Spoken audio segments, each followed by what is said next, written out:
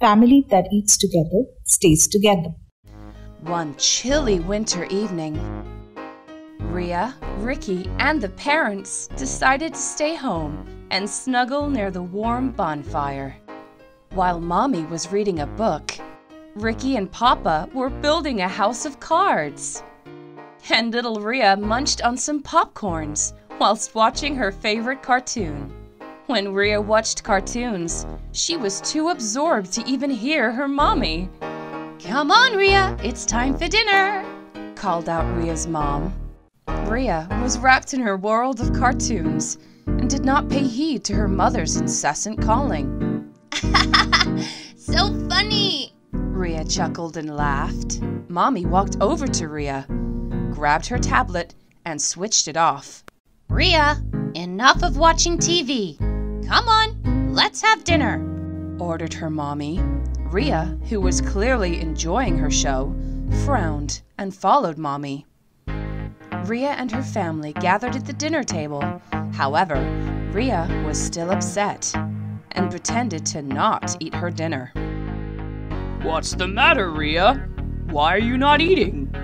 inquired Papa. "Papa, I want to watch my TV show. Why can't I eat and watch my show at the same time?" asked Rhea. "Because dinner time is family time. You can always watch your show later," said Rhea's father. "But I want to eat and watch my favorite show, just like we munch popcorns and watch movies," complained Rhea. Papa looked over at Mommy and smiled. He then grabbed her plate and placed it in her room.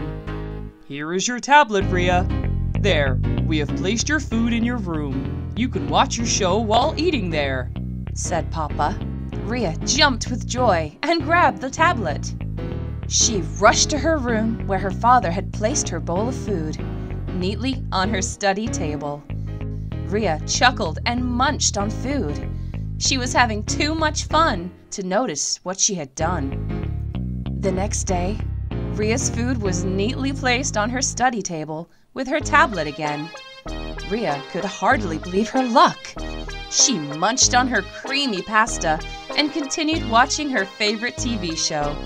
This went on for a few days, and soon Rhea was always eating alone in her room, watching her favorite show. But then, Rhea started to miss her family time. When Rhea was free, Ricky was busy doing homework. Her parents were busy doing home chores too. One day, she heard Ricky and her parents chuckle and laugh and enjoy some noodles at the dinner table. Rhea shut her favorite show and peeped out of her room. Everyone seemed to be enjoying themselves on the dinner table. Rhea felt left out and rushed to join her family at the dinner table. "Mommy, Daddy, can I sit here at the dinner table?" asked Rhea. "But what about your favorite show?" teased her father. "I can always watch it later," said Rhea coyly. She went up to her mother, hugged her.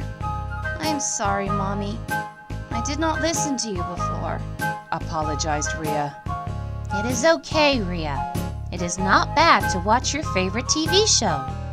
But dinner time is the only time the family comes together.